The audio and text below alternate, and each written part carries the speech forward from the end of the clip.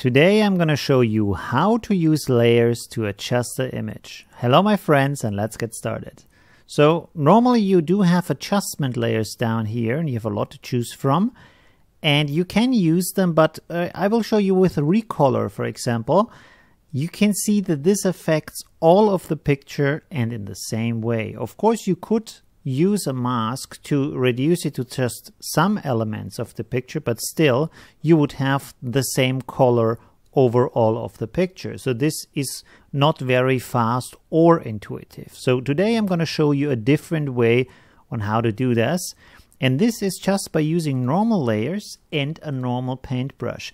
And you can go over here and set it to color. And now what I can do is I can use colors, but I can use different colors, and I can use them in any intensity that I want to. So for example, I can reduce my opacity down here, 7%. Now you can see it's a much subtler effect, and I can paint multiple times over it, so it gets stronger and stronger and stronger, like a normal brush would work.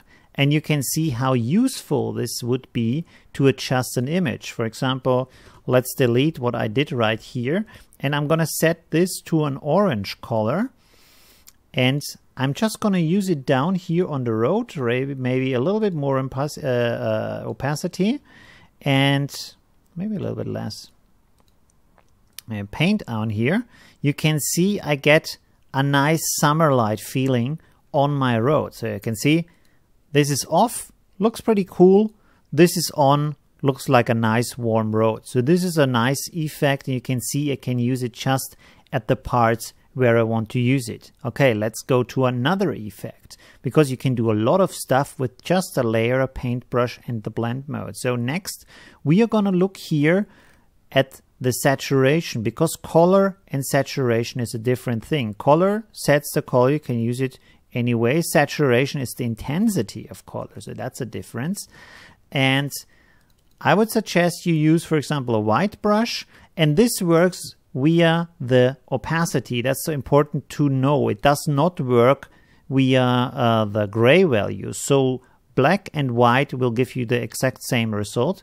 So when I set this to 100% opacity and I brush over this, you can see it's completely going black and white. But when I use a lower opacity, like 20%, you can see it will just take away a little bit of the color. So I can use this, and of course when I brush and brush and brush over it, the opacity stacks up and eventually it's going black and white anyways. But you can see I can use this very subtle in my picture. I think, okay, maybe over here the grass is a little bit too green, I don't want to have it this intense, so I can take out some color and have it less intense in that kind of area. So that's nice. Also over here I can reduce the green a little bit if I don't like it. Okay, so these are two ways on how to use this. Of course there's more. For example, what we can do, and you have to think about or try out the different kind of uses that you can have, because often there are multiple ways to do that. For example, if you want to adjust the brightness in a picture, you could use a dark gray for the brush and the low opacity, make a new layer, and you could, for example, use soft light and go back here where you say, okay, maybe this is too bright for your taste, so let's reduce the brightness just in this area where the fog is in the background, you see? So now it's a little bit darker, and of course if I brush over it a second time, it's getting even darker. So I can say up here it's still too bright, so I brush over it one or two more times, so now it's a little bit darker in the area up here, but the rest of the picture still has the same brightness. But of course I could also use darken as a setting, but you can see it has a different effect. You see, this is soft light and this is darken. And you can also go down here where it says luminosity, and you can also use luminosity, and you see again this has a different effect than soft light. So you have to try around and see what works best for you. For example, I think that soft light works good when you try to tone down or make bright areas a little bit darker. But over here in the darker areas where the forest is, let's make another layer. I think darken works better. You see, when I brush over this, I think this has a better effect on this area. For example, over here, I say this is already dark, but I want to have on the left side my forest a little bit darker, maybe a little bit spookier. You can see what this does to the picture. Or again, I can use luminosity, but you can see this now has a very different effect. So it doesn't look as good, it doesn't work as well compared to the other part in the middle where it worked pretty well. So we can still go back to overlay or soft light. There's a lot of different possibilities, and even here soft light is not the worst choice. You can see you can really make a nice darker look for your picture with soft light and a black brush with a low opacity. So that's pretty nice. And this is also an important way, for example, to guide the view of the viewer in your picture. You want to guide their eye to where to look, how the picture should look and feel. So you can see if I turn on the sides and I adjust the picture as it was before, it's very different from the adjustments that we have done to the picture. So this is much more center focused, and it's not as bright and it's not as candy colored and has a different feel to it. It's muter, it's maybe a bit more depressing, or maybe depressing is the wrong word, but you know what I mean. And so you can really adjust a picture in a really good way. Another thing, by the way, that you can do, I will delete these layers now so we have the original picture back, because this might get a bit too confusing.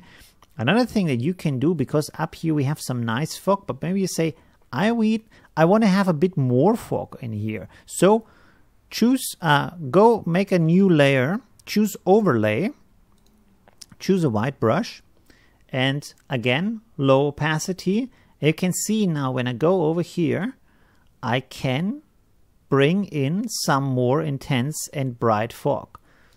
And I brush again over here on the top side to make this more intense, because there is more light coming from the top. And you can see now suddenly we have a lot more fog. It still looks good. You can even let the fog creep in over here a little bit on the sides, which is also a nice effect. And you can see that this makes it brighter. It's not a good way to create fog, because if I would paint over here in the forest, you can see it's just getting brighter. It's not creating fog. So this is mainly a way to make an area brighter. But because we have fog here, I can put in some more fog. So this is a nice and fast way to also adjust this area of the picture, and just this area. This is the nice part about this. If you use an adjustment layer, like I said, it will affect all of the picture, and this, as you can see, is very fast and very intuitive. So I would suggest to you to test around, try around with the different layers. I showed you some. I think the most useful that you would use for image adjustment with the brightness, the darkness, the saturation, and changing the colors of the picture to bring in different motions to the picture. But try out the other layer and blend modes and see what you can do with them, because there are hundreds and thousands of different ways to use them. I couldn't show them all, and of course I don't know them all, and these seem to be the most useful. So thank you very much for watching. See you in the next episode. If you like my channel, maybe subscribe to it. I make 2 new videos every week. And if you want to support me even more, head over to Patreon, where you, for example, get my files with all the layers. You can get feedback on your work, and we can talk about topics that interest you. Okay, thanks for watching. Bye.